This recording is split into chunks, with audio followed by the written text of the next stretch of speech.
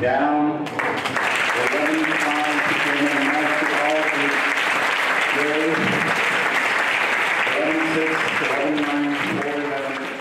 In the past 2 years, it was like a bit unlucky for me. Like 2 years back, I got the hand, foot, and mouth disease, and then that's why I lost in the semis.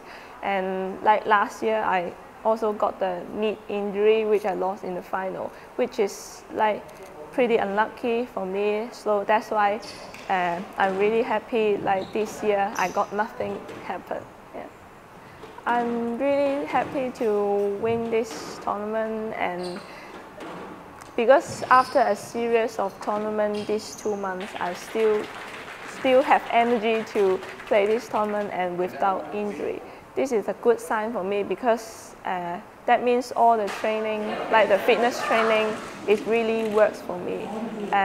I can see that even I have a lot of pressures, I still can perform pretty well like in this tournament, which is I really want myself to do it like maybe the next few months, because the next few months have a lot of like big tournaments coming on. So hope that I can really perform like the same like in the future.